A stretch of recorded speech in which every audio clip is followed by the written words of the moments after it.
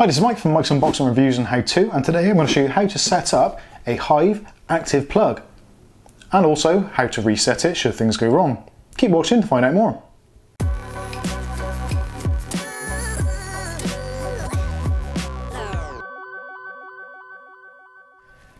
Okay, so today we're going to show you how to set up the Hive Active Plug with your Hive Active system or Hive heating system. Now there's never been a better time actually to get one of these, because at the moment if you're a British Gas customer or you're a member of the rewards scheme, then you can actually get one of these free of charge, completely free, no charge whatsoever, delivered to your door.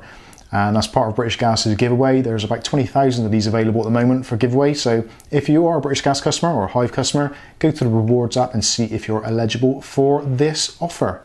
Anyway, let's get on and show you how to set this thing up. So the first thing you're going to need is the device with your Hive app on it or computer on the Hive website and your username and password logged in. You will need your plug itself and you'll need a power source. Now for this particular instance, I'm going to be using a strip plug.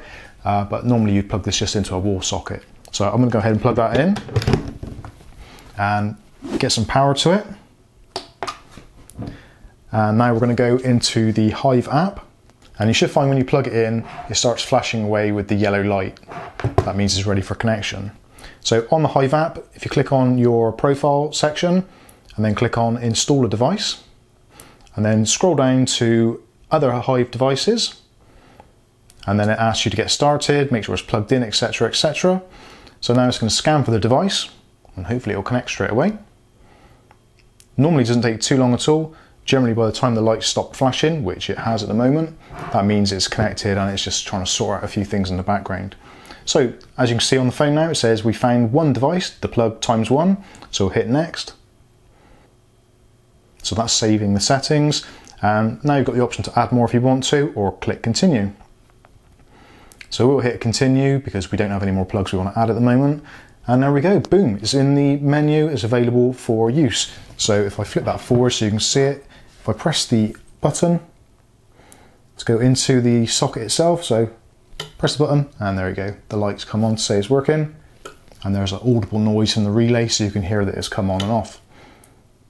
Now obviously if you want to set this up to use with other ecosystems such as the Amazon system or the Google system, then you can add it to your system quite easily, so then you can have voice control of the socket. So if you've got the socket placed somewhere, say behind a cupboard or hidden out of the way, you can just use the voice command, turn it on and off, or obviously use the app. So that's how to set it up and add it. Now if you want to actually remove it, if it's not quite for you, or you want to call it a different name, all you need to do is go into settings, and then you have the option at the bottom to delete the device. Now alternatively, if you haven't got access to the app and you just want to refresh the plug back to its factory settings, all you need to do is press and hold the button on the top of the device, hold it in for about 10 seconds or so until it starts flashing yellow again as if it's ready to be set up. And that's it, it's erased, ready for use again. So hopefully this has been a useful video for you. If it has, give us a thumbs up. If you've got any comments or questions, then please put them in the section below and I look forward to reading them. So this has been the Hive Plug Active Setup. I've been Mike, this is Mike's Unboxing Reviews and How To, and we'll catch you again in the next video. Thanks for watching.